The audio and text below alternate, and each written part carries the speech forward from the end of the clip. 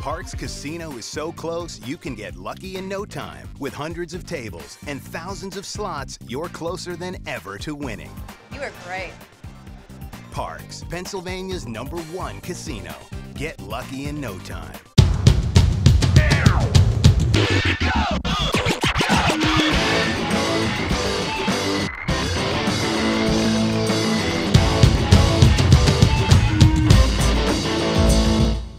Can you believe? I mean, it's 61 degrees outside. Mr. California over here is in his Phillies gherkin, and he's so California because he's in a gherkin but flip flops. But flip flops, right? And you can see the hints of painted toenails. Yes, I do see I thought that. that's what that was. Yeah, I like to rock it that way. I'm not homophobic. I'm a homochondriac.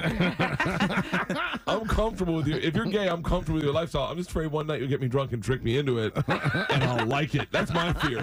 That's my This is what I saw the other day. I thought this was really interesting. I was in New York, and maybe I had smoked marijuana, but you know how that just changes your perspective on things. This is what I saw. I thought this was beautiful. Two gay guys. They were holding hands. They were both wearing jean shorts. One was wearing no shirt. They're both wearing work boots, like matching work boots. Okay. One guy's got a mesh tank top on and a python around his neck. Wow. Okay. And they're holding hands, and all I thought was, I will never know that freedom. Like, my wife is not that confident. If I could never just walk in the living room and go, Helly, what do you think? Work boots, jeans, shorts, python? And her go, oh yeah, oh definitely yeah. Like, I literally saw that and I really thought we got, I think homosexuality is just pitched to me wrong. Like, if it had been soft-sold to me. I didn't realize we get pitched on it. Well, no, the first time you hear about it, you're like, they do what? Like when you're a kid, and now, but if they told it to me now, and they're like, here's the deal. You can wear whatever you want. You're like, okay, I'll keep going.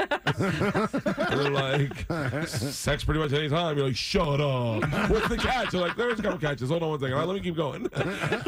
You can dance whenever you want. You're like, I can't just dance. I can't just start dancing. Everyone's like, what's wrong with you? I go, I just feel it, man. Like, no. I went to the beach with my wife. This is what. She lays out my clothes. I'm taking all the girls and all their friends. So it's all girls. I have girls. I just live with girls. And she lays out elastic waistband pants from Target. Like, that's sad. When you're wearing elastic, you're not supposed to wear that. You're supposed to wear, like, buttoned up. Like, that's how. And then a swim shirt. And I was like, I don't want to wear that. She's like, that's what you're wearing to the beach. It's aggressive when you don't wear a shirt. Like, put a shirt on. And I thought, like, my boyfriend would never ask me to do that. My boyfriend, by the way, if I could choose what I want to wear to the beach, I'm not even lying right now. I'll tell you my outfit. Cowboy boots, Speedo, fanny pack, sombrero.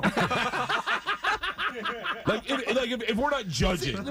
And where you live, no one would question it. Well, my wife would. Like, she just doesn't, like, I don't think she doesn't love me that way. Like, I can't just look like anything. Like, there's parts that she puts up with. Like, I went to, they had what's it called?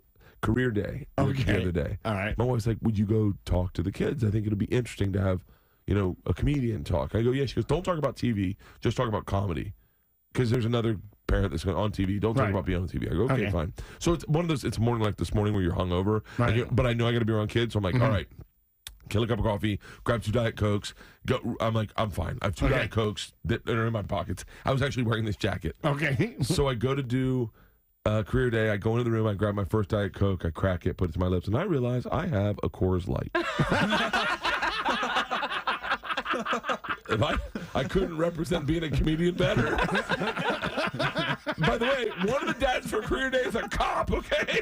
So I walk out of the room, murder the Coors Light, and grab reach into my pocket. Other pocket is another Coors Light. I grabbed 2 Coors Lights.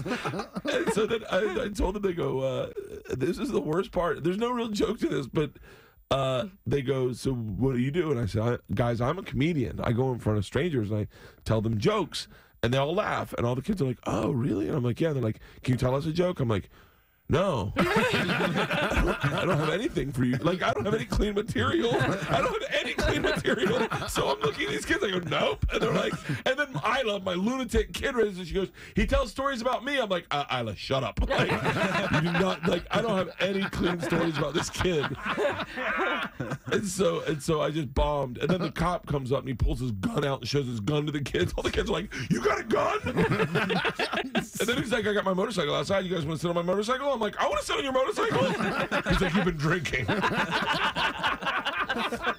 So let me get this straight. Your wife makes you wear a shirt, a swim shirt to the beach. A man long who sleeve.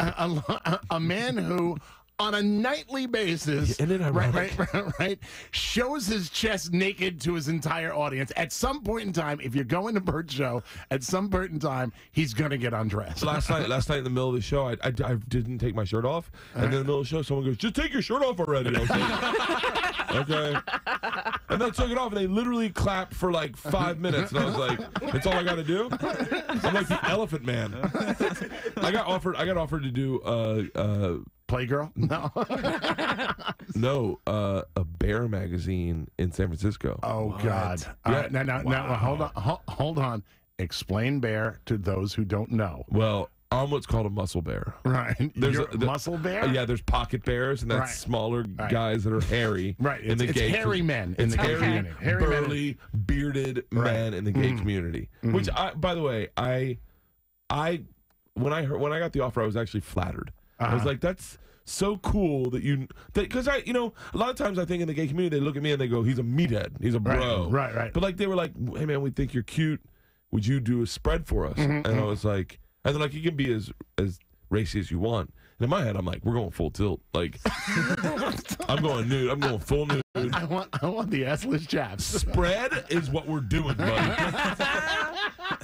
So are you sure they didn't recruit you? No, they email me and I email them back. I'm like, I'm in, and they're like, you're in. I go, I'm 100% in, and then it started to fall apart. 'Cause in my head, I thought for the premiere of a show, there'll be great press. It's like you always see like celebrities on the cover of like Out magazine, and then you go, oh, that's a cool person. He's open-minded, whatever you think. I just thought it'd be cool.